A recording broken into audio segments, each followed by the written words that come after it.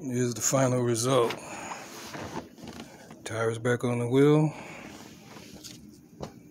That's the way the plug looks there. I poured water on it so I could see if it was leaking.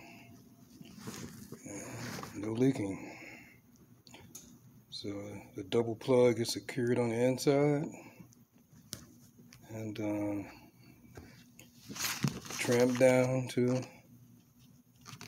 the wheel, the tire surface. And no air is coming out. So that bad boy is fixed. And while I was there, like I said on the other video, there was another plug in it that I had put in some time ago. So I put a quick tie on the inside of it, just for good measure. And poured water over it to see if it was leaking. Nope, it's good. So this tire is good. Plugs are secure. And it's ready to go back on the car. Fantastic.